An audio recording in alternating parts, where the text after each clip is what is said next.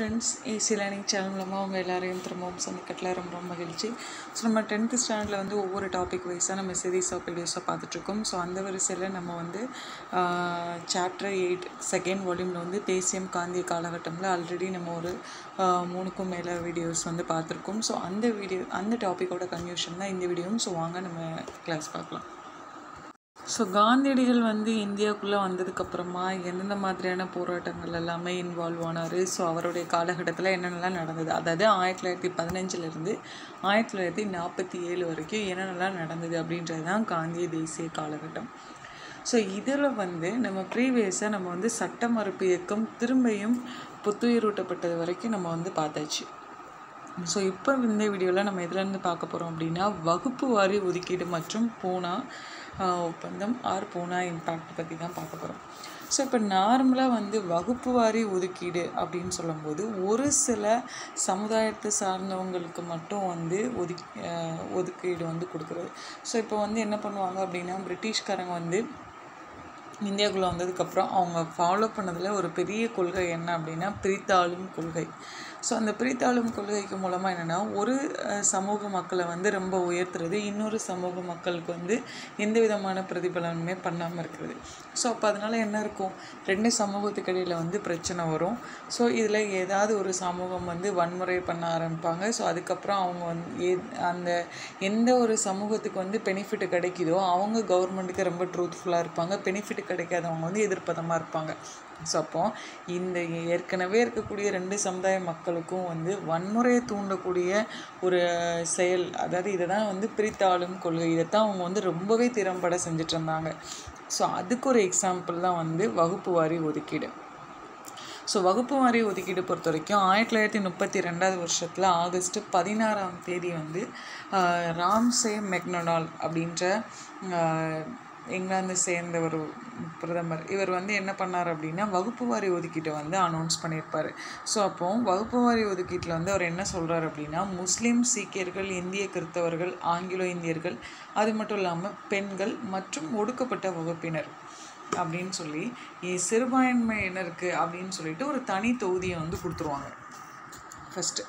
இப்போ தனி தொகுதியை வந்து கொடுத்த உடனே இந்த ஒடுக்கப்பட்ட வகுப்பினருக்கு வந்து ஒடுக்கப்பட்ட வகுப்பினர் அப்படின்னு சொல்லக்கூடிய இந்த சிறுபான்மையினரை வந்து பட்டியலில் சேர்க்கக்கூடாது அப்படின்னு சொல்லி காந்தியடிகள் வந்து ரொம்பவே வந்து ஆப்போஸாக பேசுவார், அதை ரொம்ப எதிர்ப்பார்.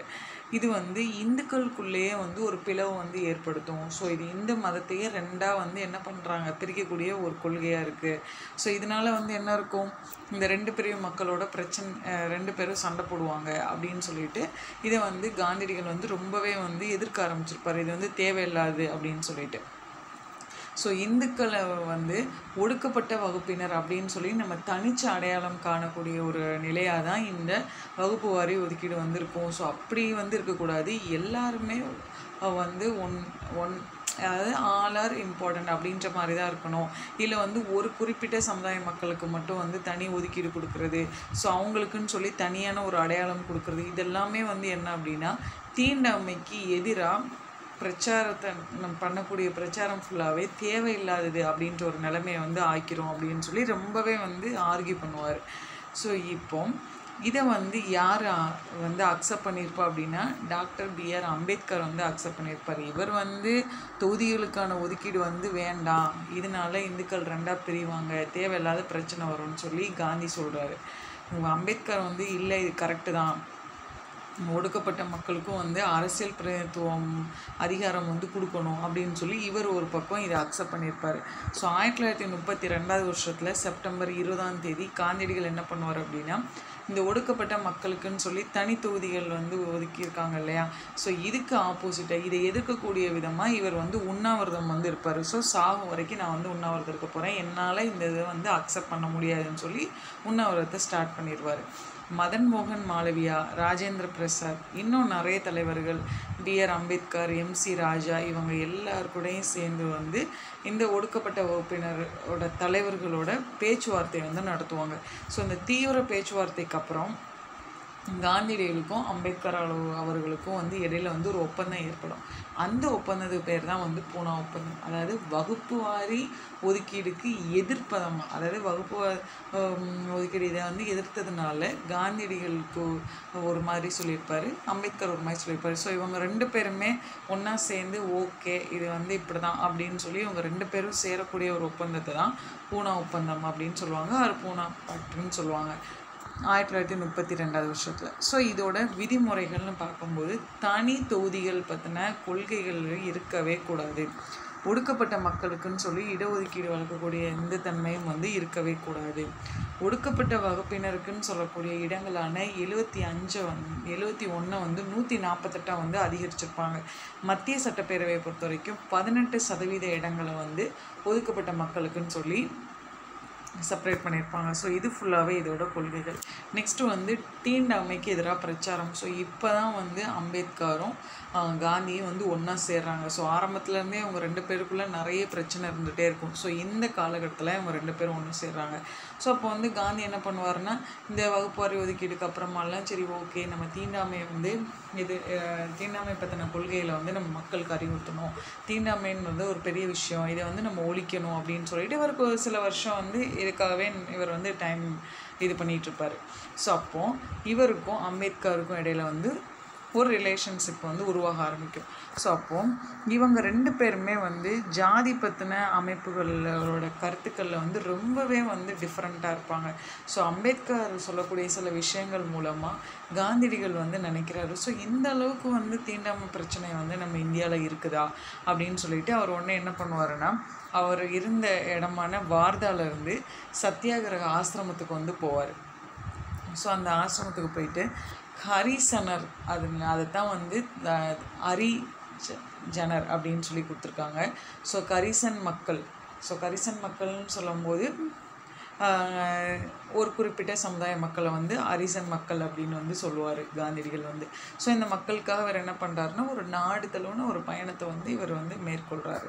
ஸோ அப்போது வந்து இவர் அந்த மக்களுக்காக ஒரு சேவை சங்கத்தையும் வந்து ஆரம்பித்து சமூகத்தில் இருக்கக்கூடிய பாரபட்சத்தை ஃபுல்லாகவே நம்ம வந்து முழுமையாக வந்து என்ன பண்ணணும், நீக்கணும் அப்படின்னு சொல்லிட்டு அதுக்காக கொஞ்சம் கொஞ்சமாக வேலை பார்க்க ஆரம்பிக்கிறாரு.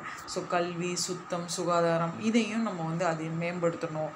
ஒரு பக்கம் தீண்டாமை பார்த்தாலும் இன்னொரு பக்கம் ஹைஜீனிக்கு ரொம்ப இம்பார்ட்டன்ட் அப்படின்னு சொல்லிட்டு மக்கள்கிட்ட வந்து நிறைய விஷயத்த சொல்கிறார். நீங்கள் எல்லாம் மது பழக்கத்தை வந்து கைவிட்டுருங்க அப்படின்னு வந்து சொல்லுவார். ஸோ 1933 வருஷத்தில் 2 உண்ணாவிரதத்தை வந்து இருப்பார். எதுக்காக அப்படின்னா, ஒன்று வந்து கோயில் நுழைவு போராட்டம். இந்த போராட்டத்தை பொறுத்த வரைக்கும் இந்த பிரச்சாரத்தோட ஒரு முக்கியமான பகுதி தான் வந்து இந்த கோயில் நுழைவு போராட்டம், தீண்டாமை. ஸோ 1933 ஜனவரி 8 கோவில் நுழைவு நாள் அப்படின்னு சொல்லி அனுசரிப்பாங்க. ஸோ இந்த நாள் வந்து ரொம்ப ரொம்ப முக்கியம். 1933 ஜனவரி 8 ஸோ அப்போ அவரோட பிரச்சாரம் வந்து என்னவா இருக்கும் அப்படின்னா, இவர் பண்ணக்கூடிய ஒவ்வொரு பிரச்சாரமே வந்து ரொம்ப தீவிரமாக இருக்கக்கூடிய இந்துக்களுக்கு வந்து ரொம்ப கோவம் வரும் காந்தியடிகள் மேலே. இவர் வந்து உண்மையை வந்து மூடி மறைக்கணும் அப்படின்றதுக்காக இவர் வந்து, அதாவது என்ன அப்படின்னா, இவரோட வாழ்க்கையை வந்து மறைக்கிறதுக்காக இவர் வந்து என்ன பண்ணுறாரு, இந்த மாதிரி முயற்சியெல்லாம் பண்ணுறாரு அப்படின்னு சொல்லி ரொம்பவே வந்து அவர் மேலே கோவத்தை காட்டுவாங்க இந்த இந்துக்கள், அதாவது பாரம்பரியமான இந்துக்கள் ஃபுல்லாகவே. ஆனால் இதை எதையுமே அவர் வந்து கண்டுக்க மாட்டார். போங்கடா நீங்கள் வாட்டில் என்னன்னாலும் சொல்லுங்கள் அப்படின்னு சொல்லிட்டு ஒடுக்கப்பட்ட மக்கள், அது மட்டும் இல்லாமல் பழங்குடியினர், இவங்களுக்கான பணிகளை வந்து தேசியவாதம் தான் அப்படின்ற ஒரு நிலையை மட்டும் இல்லாமல் அதோட அடிமட்ட நிலைக்குமே வந்து போகிறதுக்கு ஒரு முக்கியமான காரணம் வந்து காந்தியடிகள் இந்த தீண்டாமை போராட்டத்துக்குள்ளே உள்ளே வந்ததுனால தான். நெக்ஸ்ட்டு வந்து சமதர்மவாத இயக்கங்களோட தொடக்கம் பற்றி தான் பார்க்க போகிறோம். அதுதான் சோசியலிஸ்ட் அப்படின்னு வந்து சொல்லுவாங்க. ஸோ 1917 வருஷத்தில் ரஷ்ய புரட்சி வந்து நடக்கும். ஸோ அந்த ரஷ்ய புரட்சியால் எல்லாருமே ரொம்ப ஈர்க்கப்படுவாங்க. எதனால் அப்படின்னா, இந்திய பொது உடைமை கம்யூனிஸ்ட் கட்சி. ஸோ கம்யூனிஸ்ட் கட்சி அப்படின்றதே வந்து ரஷ்ய அரசாங்கத்திட்டேருந்து நம்ம கற்றுக்கிட்டது தான். 1920 அக்டோபர் மாதம் வந்து உஸ்பெகிஸ்தான் தாஸ்கண்டில் வந்து இதை நிறுவிடுவாங்க. இந்த சிபிஐ கட்சியை வந்து எம்என் ராய், அபானி முகர்ஜி, எம்பிடி ஆச்சரியா இவங்க ஃபுல்லாகவே வந்து இந்த சிபிஐயோட நிறுவன உறுப்பினர்களாக இருப்பாங்க. ஸோ 1920களில் வந்து கண்டினியூஸாக வழக்குகளை வந்து தொடுத்துக்கிட்டே இருப்பாங்க. அதாவது கம்யூனிஸ்ட் இயக்கத்தை வந்து அடக்கணும் இந்தியாவில். ஸோ கம்யூனிசம் இந்தியாவில் வந்துருச்சு அப்படின்னா இவங்களுடைய போராட்டங்களை நம்மளால் தாக்குப்பிடிக்க முடியாதுன்னு சொல்லிட்டு ரொம்ப அடக்க ஆரம்பிச்சிருவாங்க. இதுக்காக நிறைய முயற்சிகளையுமே வந்து மேற்கொண்டுட்டே இருப்பாங்க ஆங்கிலேய அரசாங்கம். இருந்தாலும் இதோட இன்னொரு முயற்சியாக எம்என் ராய், எஸ்ஏ டாங்கே, முசாபர் அகமது, சிங்காரவேலர் இவங்க ஃபுல்லாகவே வந்து கைது பண்ணிடுவாங்க. அதாவது இந்த கம்யூனிசம் தொடர்பாக இருக்கக்கூடியவங்களை ஃபுல்லாக கைது பண்ணணும் அப்படின்னு சொல்லி கைது பண்ணிவிட்டு 1924 வருஷத்தில் கான்பூர் சதித்திட்ட வழக்குலையும் இவங்களெல்லாம் வந்து விசாரிப்பாங்க. 1924 கான்பூர் சதித்திட்ட வழக்கு இது ரொம்ப ரொம்ப முக்கியமான வழக்கு. இந்த வழக்கில் வந்து விசாரிப்பாங்க. ஸோ இந்தியாவை வந்து பிரிட்டன் அரசாட்சியிலேருந்து முழுமையாக பிரித்து இந்தியாவுக்கு மேலே இருக்கக்கூடிய தன்னோட இறையாண்மை இதில் பிரிட்டிஷ் மன்னர்கள் வந்து கைவிட செய்யக்கூடிய பணிகளில் ஈடுபடணும் அப்படின்றதான் வந்து கம்யூனிச தலைவர்களோட பெரிய ஒரு குற்றச்சாட்டாகவும் இருந்திருக்கும். இப்போ தான் கம்யூனிச கட்சி வந்து உருவாகுது இந்தியாவில்.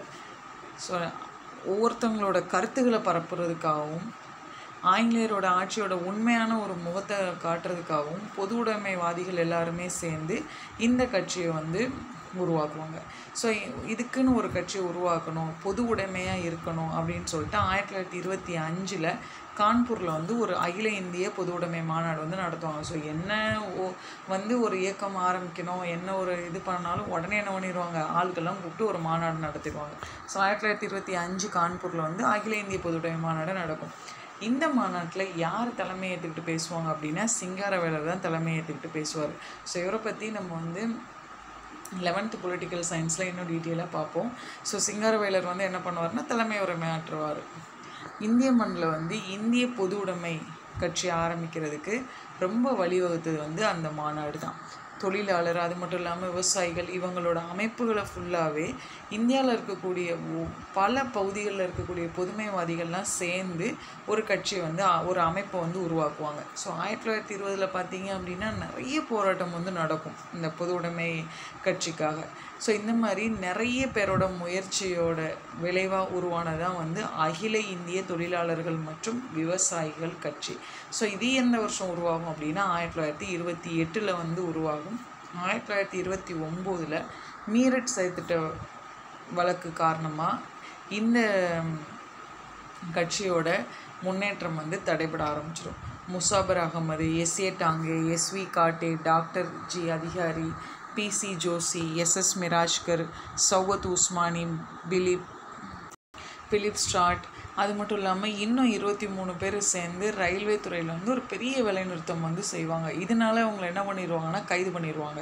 ஸோ இந்தியாவில் வந்து ஆங்கிலேயரோட அரசை கவிழ்க்கணும் அப்படின்றதுக்காக இவங்க எல்லாரும் சதித்திட்டம் தீட்டியிருக்காங்கன்னு சொல்லி இவங்க மேலே குற்றம் சாட்டி இவங்க என்ன பண்ணுவாங்க, அகைன் சிறை தண்டனை தான் கொடுப்பாங்க. நெக்ஸ்ட்டு புரட்சிகரமாக என்னென்ன நடவடிக்கைகள் தான் பார்க்க போகிறோம். ஒத்துழையாமை இயக்கத்தை வந்து காந்தியடிகள் வந்து சடனாக திரும்ப பெற்றுவார் அப்படின்னா அதை கேன்சல் பண்ணிடுவார். ரொம்ப வந்து குழப்பமடைய ஆரம்பிச்சிருவாங்க இளைஞர்கள் ஃபுல்லாகவே. என்னடா இது, காந்தி திடீர்னு வந்து இந்த மாதிரி ஒத்துழைமை இயக்கத்தை வந்து திரும்ப பெற்றாரு, தேவையில்லைன்னு சொல்லிட்டாருன்னு சொல்லிட்டு இவங்க உடனே வன்முறையை வந்து பண்ண ஆரம்பிச்சிருவாங்க. ஸோ காலனி ஆட்சியை வந்து ஆயுத கிளர்ச்சி மூலமாக தான் வந்து அகற்ற முடியும் அப்படின்னு சொல்லிட்டு இவங்க உடனே கான்பூரில் இந்துஸ்தான் குடியரசு இராணுவம் அப்படின்ற ஒரு இராணுவத்தை வந்து 1924 உருவாக்குவாங்க. இதுதான் ரொம்ப ரொம்ப முக்கியம். ஸோ 25வது வருஷத்தில் ராம் பிரசாத் பிஸ்மில், அஸ்பாகுல்லா கான், அது மட்டும் இல்லாமல் லக்னோவுக்கு பக்கத்தில் இருக்கக்கூடிய காஹேரி அப்படின்ற ஒரு கிராமம் இருக்குது. ஸோ அங்கே வந்து அரசு பணத்தை வந்து கொண்டு போயிட்டுருப்பாங்க. ஸோ அந்த அரசு பணத்தை கொண்டு போன ட்ரெயினை வந்து நிப்பாட்டி கொள்ளையடிச்சிருவாங்க. ஸோ இவங்க ஃபுல்லாகவே வந்து திரும்பியும் இந்த கொள்ளையடித்தவங்க மேலே திரும்பியும் ஒரு வழக்கு போட்டு கஹோரி அப்படின்ற ஒரு சதி வழக்கில் வந்து கைது பண்ணிடுவாங்க. இந்த கைது பண்ணதில் 4 பேருக்கு வந்து மரண தண்டனையும் மற்றவங்களுக்கு வந்து சிறை தண்டனையும் கொடுத்துருவாங்க. ஸோ பஞ்சாப் பொறுத்த வரைக்கும் 2 பேர் ரொம்ப ரொம்ப முக்கியமானவங்க, பகத்சிங், சுக்தேவ். ஸோ இவங்க 2 பேருமே வந்து இந்துஸ்தான் குடியரசு இராணுவத்தை வந்து திரும்பியும் வந்து உருவாக்கியிருப்பாங்க. இவங்க 2 பேருமே பொது உடைமை கருத்துக்களால் ரொம்பவே ஈர்க்கப்பட்டுருவாங்க. ஸோ அந்த அளவுக்கு வந்து இந்துஸ்தான் அந்த அமைப்புக்கு இவங்க 2 பேரும் பொது உடைமை கருத்துக்களால் ரொம்ப ஈர்க்கப்பட்டதுனால இந்துஸ்தான் சமதர்மவாத குடியரசு அமைப்பு அப்படின்னு சொல்லி 1928 வந்து பெயர் மாற்றம் செய்வாங்க. ஸோ சமதர்ம குடியரசுன்றதை வந்து இந்துஸ்தான் சமதர்மவாத குடியரசு அமைப்புன்னு சொல்லி 28 வந்து சேஞ்ச் பண்ணிடுவாங்க.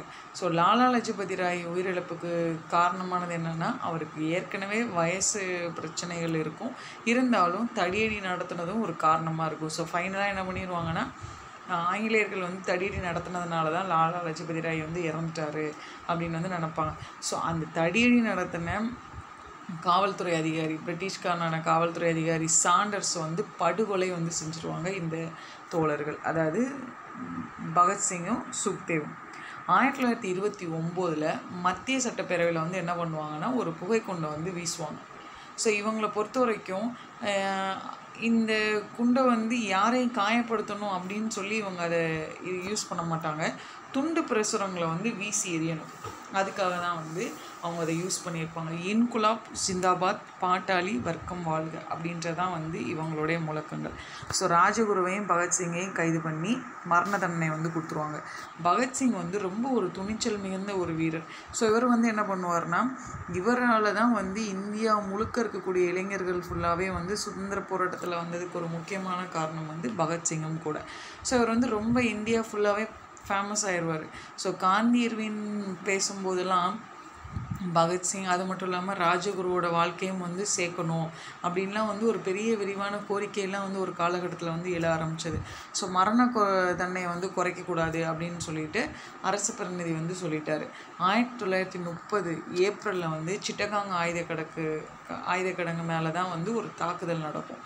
இந்த தாக்குதல் யார் நடத்துவோம் அப்படின்னா, சூர்யா சென், அது மட்டும் இல்லாமல் அவரோட ஃப்ரெண்ட்ஸ் சிலராலையும் வந்து இந்த சிட்டகாங் ஆயுதக்கிடங்கு தாக்குதல் வந்து நடக்கும்.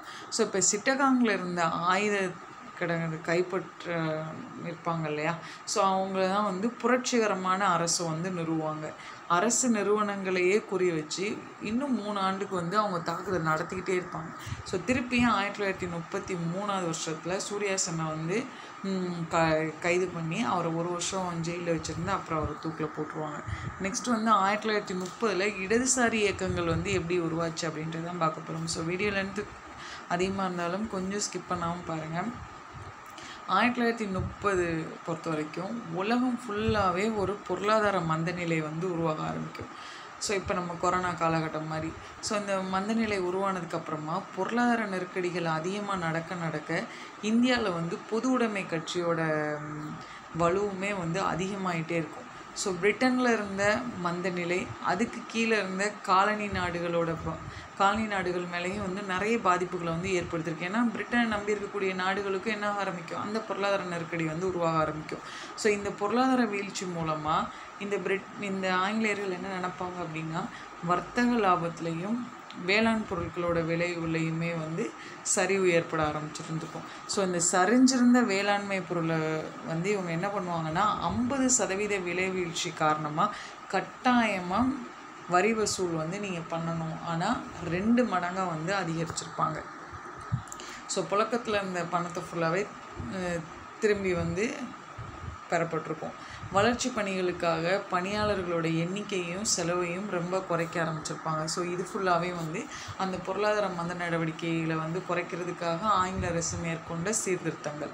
இந்த சூழலில் வருவாய், அது மட்டும் இல்லாமல் ஊதியமும் ரொம்ப குறைய ஆரம்பிச்சிடும். இதனால் என்ன பண்ணுவாங்கன்னா, விவசாயிகள் வந்து ரொம்ப பாதிக்கப்பட ஆரம்பிப்பாங்க. அப்போ தொழிலாளர்களோட நலனும் பாதிக்கப்படும். அதை விட வேலையில்லா திண்டாட்டம் வந்து ரொம்பவே அதிகமாக ஆரம்பிச்சிடும். இந்த காலகட்டத்தில் தான் பொது உடைமை கட்சி வந்து ரொம்ப முக்கியத்துவம் அடைய ஆரம்பிச்சிருவாங்க. 1934 வருஷத்தில் இந்த கட்சியவே தடை பண்ணிடுவாங்க ஆங்கில அரசாங்கம். தீவிர இடதுசாரி ஆதரவுலேருந்து தீவிர வலதுசாரி ஆதரவு வரைக்கும் ஒரு அகன்ற ஒரு அரசியல் அமைப்பு தான் வந்து சுயராஜ்யம் அப்படின்னு சொல்லக்கூடிய ஒரு குறிக்கோளோட காங்கிரஸ் அப்படின்ற ஒரு கட்சியாக ரொம்ப ஒரு வலுவாக உருவாக ஆரம்பிச்சிருக்கும். ஸோ பொது உடைமை கட்சியோ தடை செய்யப்பட்டதுக்கு அப்புறம் தான் சுயராஜ்யம் எங்களோடது பிறப்புரிமைன்ற மாதிரி சுயராஜ்யம் எங்களோட குறிக்கோள் அப்படின்னு சொல்லி ஒரு சக்தி வாய்ந்த ஒரு அரசாங்கமாக ஒரு கட்சியாக உருவானதான் இந்த காங்கிரஸ் கட்சி. 1930களில் காங்கிரஸில் வந்து இடது மற்றும் வலதுசாரி கட்சிகளுக்கிடையே என்னாக ஆரம்பிக்கும், எப்போவுமே ஒரு சண்டை நடந்துக்கிட்டே இருக்கும். ஸோ 1934 ஜெயபிரகாஷ் நாராயண், ஆச்சாரியா நரேந்திர ராவ், மினு சமானி இவங்களோட முன்முயற்சியால் காங்கிரஸ் வந்து ஒரு சமதர்ம கட்சியாக வந்து உருவாக ஆரம்பிக்கும். தேசியவாதம் தான் வந்து சமதர்மத்துக்கான பாதை அப்படின்னு வந்து இவங்க காங்கிரஸ்குள்ளே வந்து வேலை பார்க்க ஆரம்பிச்சிருவாங்க. ஸோ இதுக்கப்புறமா தான் காங்கிரஸ் கட்சியோட வளர்ச்சி வந்து இருக்கும். ஸோ நெக்ஸ்ட் இன்ஃபர்மேஷன் நம்ம நெக்ஸ்ட் வீடியோவில் பார்க்கலாம். ஸோ இந்த வீடியோ உங்களுக்கு ரொம்ப யூஸ்ஃபுல்லாக இருக்கும் நம்புறேன். ஸோ இன்னொரு வீடியோவில் இன்னொருத்தவங்களோட உங்களை சந்திக்கிறேன். தேங்க்யூ ஃபார் வாட்சிங்.